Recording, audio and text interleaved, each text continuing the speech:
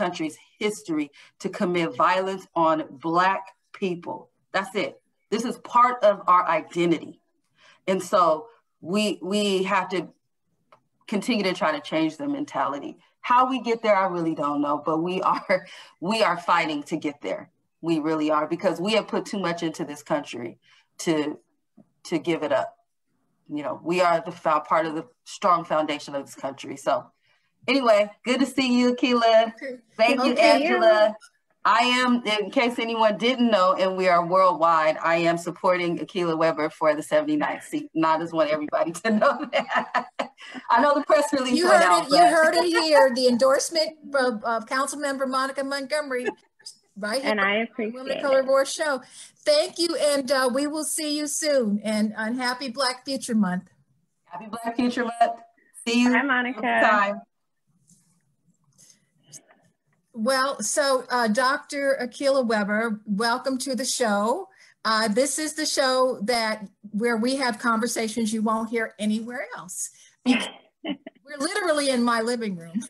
But I wanted to have you on the show for a long time. There were, I know that you are a physician, and that you work in, is it pediatric gynecology? Is that the area?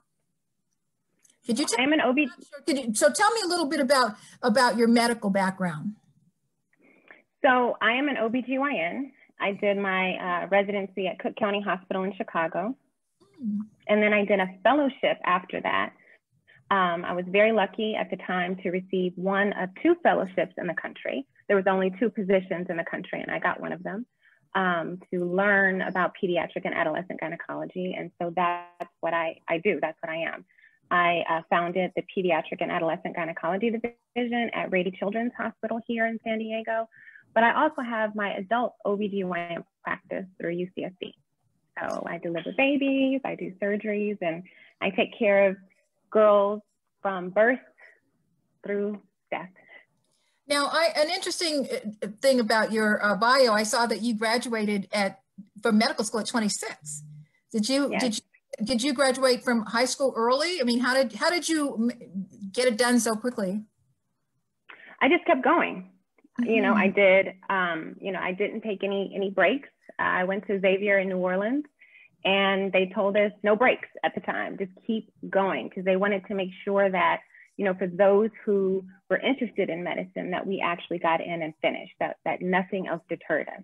So I finished college at 22, entered med school at 22, and 4 years later, I graduated with my medical degree. That's excellent. Well, that of course begs the question then, why do you want to go into public service and particularly run for the assembly seat when you already have a practice as a physician? Mm-hmm. Well, healthcare is an aspect of public service. That's what we do. We are here to serve the community and ensure that our patients and our community become healthier and stronger. And for those of us who work within the healthcare profession, we understand that medicine and having a healthy community is more than what goes on in clinics and more than what goes on in the operating room. There's a lot that happens before, and we call those the social determinants. So, when you come in, are you too concerned about whether or not you have food insecurity? Do you have a place to live? First off, do you even have access to good quality healthcare in your area? Is there an issue with academics with either you or your children? All of these things play into one's health. Racism, systemic racism. There's been a lot of talk about the fact that Black women are 3 to 5 times more likely to die or have a significant outcome once they are pregnant. It has nothing to do with your social economics. It's all about race. It has everything to do with the microaggressions that we all deal with on a daily basis. And so if you are in healthcare, then you know that in order to have a healthy community, that you need to work to help tackle all of those other things. And I've done some of those in La Mesa, and that's why I ultimately decided to run for the 79th. So tell me, what have you feel that you were able to accomplish in La Mesa? Because after what happened at Helix High School, all of our attention suddenly went to La Mesa. So tell me a little bit about, has anything changed in La Mesa since then? Oh, a lot has changed in La Mesa. And like I said, that for me was really what made me decide to run. I went to the town hall after that event happened. Actually, both of them I spoke. And I watched our city council was being very dismissive to what was being said by the residents, and more importantly, what was being said by the students who had taken time out of their schedule to come and talk about the things that were going on at Hewitt. And I looked and I said, you know, there is no diversity up there in terms of racial background, but there's also no diversity in terms of thought process. A lot of them were attorneys. None of them had any children under the age of 15 at the time. And so they were very deaf at that time and sometimes very defensive to what was being said. And so I decided to run. And when I ran, I said, I'm going to do a few things. I'm going to make sure that the residents understand, and that we, more importantly, understand as public officials, that we are there to serve them, that we have an open door policy, that we work on transparency and communication. And we've done that. And I mean, it's like a completely different council and mayor, even though some of the people are the same players on there, just the way in which we interact and that we get the information out. And we're getting ready to actually hire a communication specialist to improve on that. You know, and we've had issues for a long time with the way our police officers, certain police officers have interacted with members of our community, specifically Black and Brown. And those things have just gone under the rug, just kind of brushed under the rug as if they would just magically disappear. I don't know if a lot of people know this, but back in 2015, there was a judge here in the county that told La Mesa, hey, you need to develop a citizens police oversight review board. And our mayor, who's still our current mayor, and he's changed his thinking recently, but he wrote a letter back on behalf of the council and said, no, we don't need one. And then we had the situation that happened in 2018 and nothing happened, right? So one of my goals was to really work with the community, work with the council, and make sure that we did establish one. It was not easy, you know, there was definitely a lot of pushback. But I was very happy that I could be there to give them that voice to say, we cannot continue to ignore this. This is an issue, even here in La Mesa. We need to fix it, and we need to do it so that we provide more transparency, more accountability, and that we are able to develop a community that is welcoming to everyone to either live, visit, or have a business. And so, you know, we have finally our police oversight task force. We've seated our members. It's a very diverse group. The mayor and I chose the members. And so that's excellent. Yes. So, you know, we definitely diverse in racial and thought process and gender. And I'm very excited that they will be able to work in our community, work with our police department, work on some of our policies and procedures to make sure that they are updated and best practices, especially things like our use of force policy. And, you know, and let the residents know that there is a way that you can voice your concerns about whatever is going on, or if you've had an encounter with a police officer without fearing for any kind of retribution. You know, this obviously is Black History Month, and, you know, many of us have strong mothers. And my mother was an entrepreneur, and I know people in San Diego don't know, but my mother actually is from Trinidad. She had her own beauty salon. She made hair products and came to America. And I ended up having a hair product line of my own. So, you know, what I learned from her, I was able to take it on, and it's like a passed on legacy of having the experience of a mother who was entrepreneurial, and I knew I could start my own business and what I could do. And I learned about the hair care industry. Now, obviously, you know, we know that Dr. Shirley Weber is your mother. But what was it like growing up in a home with Dr. Weber as your mother? Well, I was very fortunate to grow up in the home with two amazing parents. Unfortunately, my father has passed away, but he was extremely active as well within the San Diego community. He was president of the NAACP, very active in the Earl B. Gilliam Bar Association, very instrumental in getting Black judges seated here in San Diego County. And so growing up in an environment where you had two parents who really taught us the importance of giving back, the importance of advocacy. You know, people are often shocked who didn't know me growing up to know that I lived in Southeast San Diego. I went to Encanto Elementary. I went to Gompers Secondary for 7th through 12th.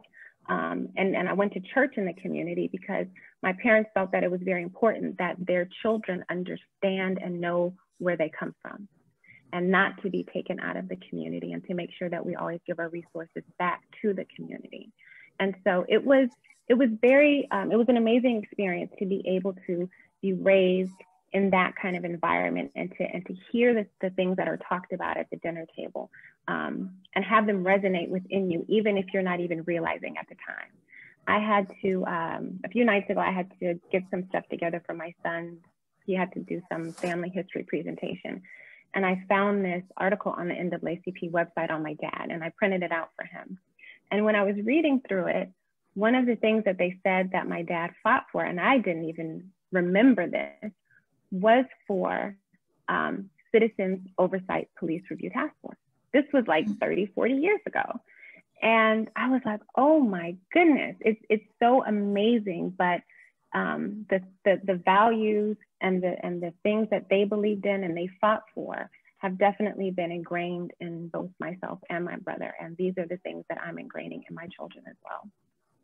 Well, you know, the question, of course, that everyone has is, because your mother, you know, was here in the 79 and obviously created an amazing legacy there, that for you to run for that seat, somehow, do you feel that you deserve to have the seat because your mother had it? But I want to give you an opportunity to set the record straight of why you were running, and whether or not you feel that that's fair for people to put on you. Well, you know, like I said, I am running because I live in this district. I was born and raised in this district. I'm actually now an elected official in this district.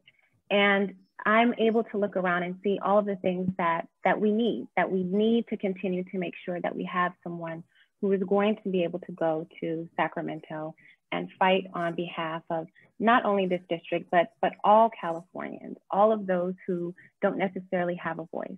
I've been able to do some really good things here in La Mesa. I've been able to work across the aisle, get a lot of stuff done. And I feel like those things would be good to be done throughout the entire state of California. I'm not running because my mom told me to run. I'm not running because I had any plan to run. I do think that there are less expensive ways of going into politics. You don't have to go the medicine route. And so it definitely was not a part of my plan. But as things have unfolded, sometimes you realize that the path that you thought that you were going to be on is not necessarily the path that you are meant to be on. And like I said, when I talk about the social determinants of health, you've got to tackle education. You've got to tackle access to quality health care. Like I said before, I did my residency at Cook County, which is a county hospital in Chicago. I worked in Dallas at Parkland Hospital, which is their county hospital. I was shocked when I moved back home, and found out that we didn't have a county hospital. How is that even possible in a city the size of San Diego, that we don't have a county hospital? That I would have patients come to me and I diagnose them with cancer, and I cannot get them to the right doctor because either they don't have insurance or they don't have the right kind of insurance. That is reprehensible. And so looking at these things and knowing that I have a foundation of advocacy, foundation of social justice, I have 2 young boys myself that I am trying my best to provide the best education for. Those are the reasons why I decided to run. I think anyone who feels that they have something to give should run, and we'll see what the voters decide. You know, it's interesting, you talked about access to healthcare, and California did lead on launching the Affordable Care Act here, Cover California, and I was very involved in that rollout. But where are we today? I know that we have a lot of factions. Some people want to see Medicare for all. We have President Biden, who wants to strengthen the Affordable Care Act. You know, he's opened back up open enrollment. What is your feeling about Medicare for all, and should we go to a single payer system? Yeah, I think that's a great idea. I definitely think that the first thing that we all need to agree on is that quality healthcare is a human right. Just like your right to breathe, your right to have access to quality healthcare is a human right. And it is not something that should be denied. It is not something that you should go into debt for. It is something that should be accessible to everyone. And once we can come to that basic conclusion, then we can bring all of the parties together to figure out what the best way is to develop a single system to allow for that to happen. Well, what are going to be the initiatives that you champion? Let's say, okay, you're elected, it's a special election. So I believe that April we have, it's a primary first, and then we have the election in June. So how do you hit the ground running? What are the initiatives that you would put forth when you get there to Sacramento? Well, no, definitely focusing on healthcare, making sure that, like I was saying, that we have access to quality healthcare for all Californians, especially within the 79th district. We do not have access to good quality healthcare. And when I say that, we also need preventative care, because when we look at COVID and who it's impacting, it's because of a lack of preventative healthcare. So you talk about pre-existing medical conditions that put you at increased risk for having either dying from COVID or having significant side effects, repercussions from COVID. That's diabetes, that's hypertension, it's obesity. Those are things that you could all deal with on a preventative measure, but you don't necessarily have those specialists and access within our district. So definitely working on that. Education is extremely important to me. Every child should have access to early quality education. That means preschool, that means TK, because everyone should be on the same level. It should not matter which zip code you're in to determine the quality of your education. The achievement gap, we know that is a huge gap between, African Americans, Latinos, and others. And unfortunately, what COVID has done is just continue to widen that gap, because you have issues of lack of internet access, you have issues with the different kinds of curriculum based on what school you go to during these times of COVID. So we're really going to have to put some resources and focus on that.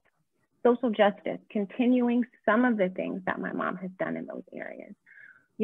When we were just dealing with this situation in La Mesa, this most recent situation in La Mesa with the officer at the MTS station, one of the things that was very frustrating was the inability to do certain things that was right, but you had to really jump through hoops to get them done. And those things cannot be changed on a local level. Those things have to be changed at a state level. And then finally, we've got to work on our economy. We've got to help out our small businesses, because those really are the heart of our community. So those are some of the things that I will be focusing on for the first few legislative terms. Well, honestly, most people really don't know what the assembly member does. So could you tell us a little bit about what is the role of the assembly member that represents our district 79? Mm-hmm. So the role of the state assembly is to really create laws that are enacted throughout the state. And so on a local level, you can do like ordinances, you can focus on certain things, but it's in the state legislative body that really creates laws, determine where funding goes, that come from the state and from other areas within the state, or come from the federal government and from other areas within the state. So it's extremely important to make sure that that your representative who goes there is able to be an advocate for your needs, is able to get things done, and is able to work with others, because it's not a singular thing. You've got to work with not only your other assembly people, you also have to work with the Senate, and you have to work with the governor as well. How has the community responded to your candidacy for this position? Overall, they've been very, very, very supportive. I've been very, very grateful. The city of La Mesa has been extremely supportive. I have the support of, pretty much all of my fellow council members and the mayor. And a lot of people within the 79th, because I grew up here, knew me from when I was a kid, remember the things that I was doing at the time, and they're really excited. And I'm excited to be able to serve them. Well, now we've got a few minutes left in the show, and I wanted to hear from you. What is it that you want the people that you're asking for their vote, what do you want them to know about you? Well, what I want them to know is that I am a member of this community. I represent a city in this community. My children live and go to school in this community. And I love this community. That's why I moved back. I moved back so that I can start to give back to the community that gave so much to me. I am who I am. I was able to go where I have gone in life because of the people who touched me right here in this community. And it is extremely important to make sure that we make sure to put this community and the people in this community first, that we have someone in Sacramento that is thinking of us, and that when they are in front of the cameras and also when they're behind closed doors, they are fighting for us and our needs. And that is me. That is what I have done. I have a proven track record of it, and that is what I will continue to do. And it would be my honor to be able to serve you as your assembly member. And how do you see us coming out of this COVID pandemic? What do you think are the next steps?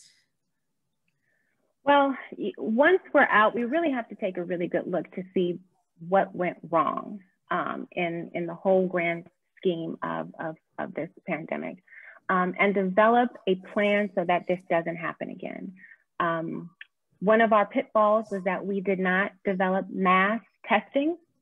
If we had mass testing, then people would not have to stay at home so frequently if you can just go get tested on a regular basis.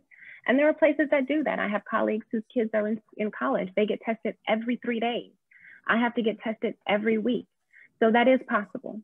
And then two, make sure that we are developing a cushion system within education and the economy and pretty much every aspect of our life so that if we go through this again, it is not as devastating as it has been this time. Well, Dr. Akilah Weber, I appreciate you coming on the show today, and you're welcome to come back because these are ongoing conversations, and you know, there's always breaking news and things for us to chime in, and I always want to get, you know, a point of view of Black women elected officials on what's going on. And I want to thank you. And how do people, if they want to get involved in your campaign, what is your website? www.drAkilahWeber.com.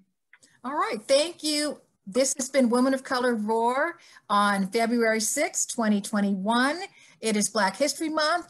We're calling it Black Future Month because we are laying the seeds for our future. And it's been great to be with you today. And this is Angela DeJoseph signing off for Women of Color Roar. Have a great Saturday. Thanks, Angela.